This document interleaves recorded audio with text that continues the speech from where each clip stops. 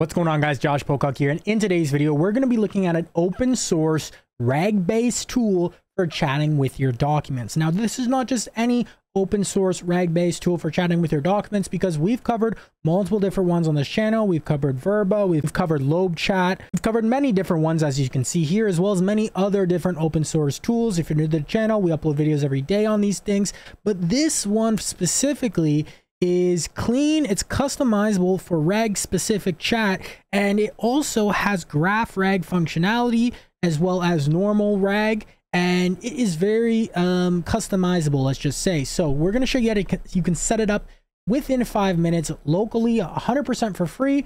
Let's dive right into it.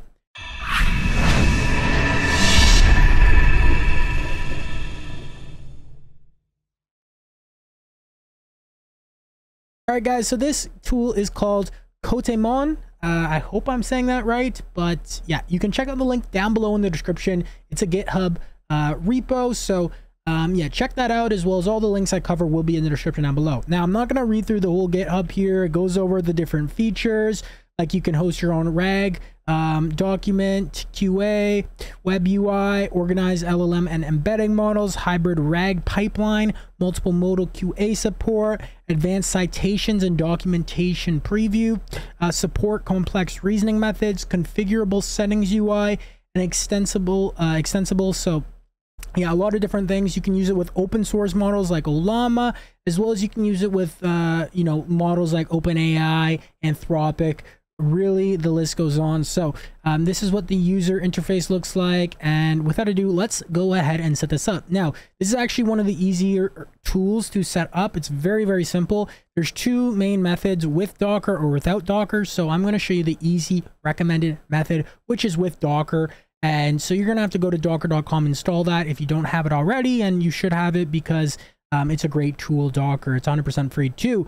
So what you're going to do simply is, if you're on Mac or Linux, you should just be able to run this command right here, exactly as it shows within the GitHub, and make sure you have your Docker open while you run this command in your terminal. Now, if you're on Windows, you're going to want to run this command, which is looks something like this.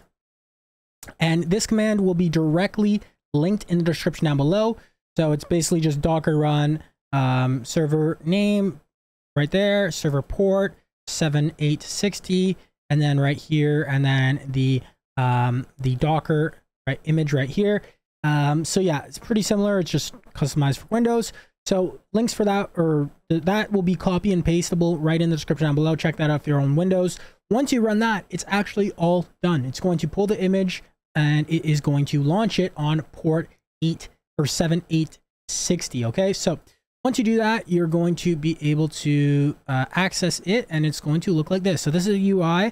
I'll quickly go over that right now. So we got the chat interface, we got the files. So this is where you can upload files, filter by name. Oh wow, this is cool. I didn't even know this. So they have like a database of your files that you uploaded. Now this is your file collection side of things, and then this is the GraphRAG side of things. All right, if you're not familiar with GraphRAG, I'll maybe link a video down below I did on GraphRAG. It's a bit longer, and it's honestly to be quite honest, GraphRAG it's not something you probably want to be using on a day-to-day basis. It's very specific, just due to the fact that it runs up a lot of tokens. There's ways to get around that, but yeah, that's just a little side note here.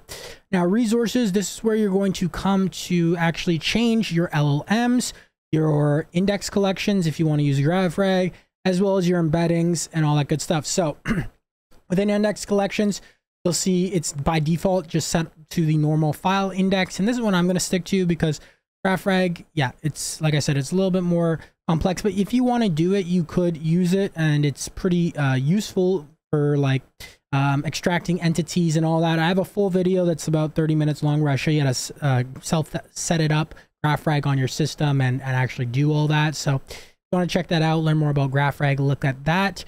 And then LLMs. So this is where you can you could manually add different LLMs from different vendors right here. So we got different ones, right? And or you can just go to view right here, and you're going to be able to see the default LLMs that are already added. So we have Grok, We have Claude, we have Ollama, and we have OpenAI. Now I'm not going to click on the OpenAI one. That's currently my default one right now, and that's where I have my API key. Once you click on it, you're just going to paste your API key right here. Base URL is going to be already there, and then you're just going to click on save, and then you can even test it. So that's really useful.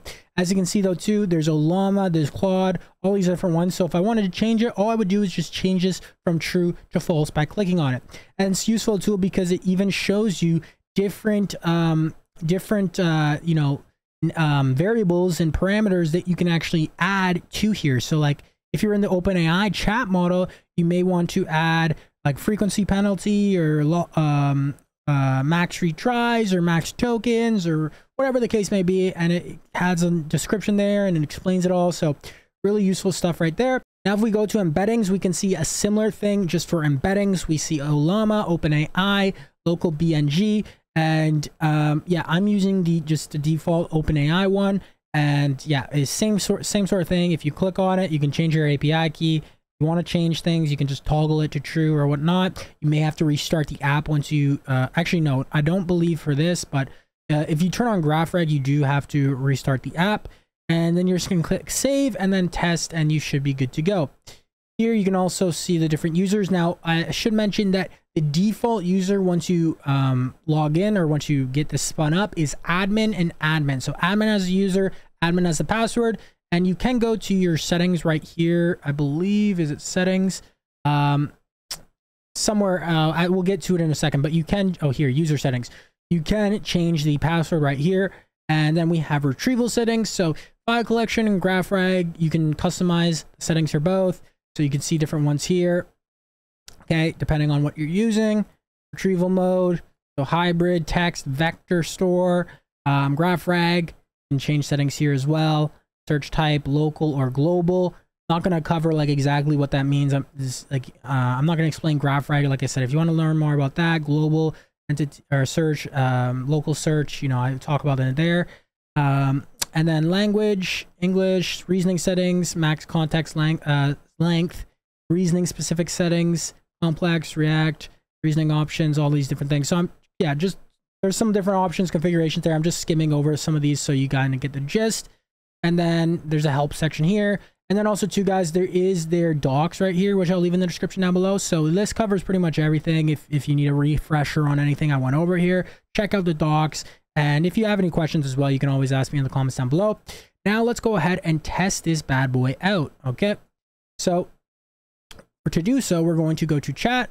And what we're going to want to do is upload a file. Okay, so I have a file already, and you can do a doc, you can do a PDF. There is a lot of different, formats you can use. As I upload it, you can see it's starting indexing of one file, so it's beginning indexing. And if everything goes well, in just a second, we should see index completed. Okay, so now I can actually query or do a Q&A about that specific doc. So this document is just a document. I did a video on this document. It's just about A2P 10 DLC registration for like registering a Twilio phone number or whatever the case may be within GoHighLevel. If you don't know what that is, don't worry, but I did cover that in a video. Okay, so what's the best practice for guaranteeing A2P approval? Make sure you select the specific file you're using. You can either search in a specific file or files or search all, and then we're going to click on send. And if everything goes well, it should reference and do RAG, Retrieval Augmented Generation, within this document to answer the question. So as you can see here, we have the information panel on the right-hand side where we can see the different pages and the context that is pulling from the specific, for the specific question. We can see a relevance score based on each page, and we can see the different text it is parsing or looking through. So we got a relevance score of 0.8.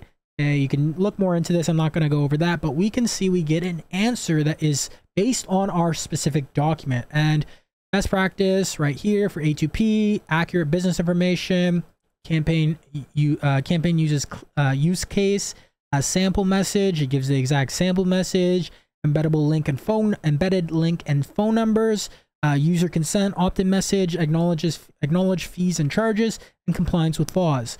So really cool stuff. Of course, you can copy it, like, dislike, and you can regen too. So regenerate if you like, and you're going to get a new response. Now here is the shared button to, I believe, mark this chat as a shared. You have other options here such as edit the chat name, delete the conversation, make a new conversation, and all that good stuff. But yeah, that is the gist of this tool. The reason I'm covering this tool is because, one, it's one of the better RAG file systems that we've seen, that I personally seen out of the other tools that I've covered on this channel. If you haven't seen some of those other ones, you may want to check them out. Globe chat, different ones like this, and I'll maybe leave a couple of links down below if you want. But this is also a repo that is trending this week as #1 on GitHub. So it's based on Python mainly, and yeah, it's, you know, a lot of people are liking it. It has over 8,216 stars. So I took a look at it just because, you know, we've covered a lot of these tools on the channel, and this is definitely a really good one, especially the GraphRAG functionality. Like, that's pretty cool that they have that. Other than that, guys, that is it for this video. If you're new to the channel, we upload videos every single day on AI, automation, business growth, open source tools, AI coding, whatever the case may be. We're consistently putting out content. When I'm learning things, I'm going to share with you guys. If you have any questions or suggestions on what type of content you guys want to see next, I'm going to be making a lot more videos on AI coding, cursor, a lot of different stuff. GoHighLevel, if you're not familiar with that, I have a lot of videos on that. I'm going to be making a lot more videos, so I'm going to continue increasing the quality and trying to improve every single day when I create these videos. So feedback from you guys is appreciated. And yeah, so other than that, guys, if you got some value from this, make sure to smash that like button, smash that subscribe button to stay up to date. Other than that, guys, I will see you in tomorrow's video. Keep hustling, keep grinding, and of course, guys, accelerate your stride. Take care.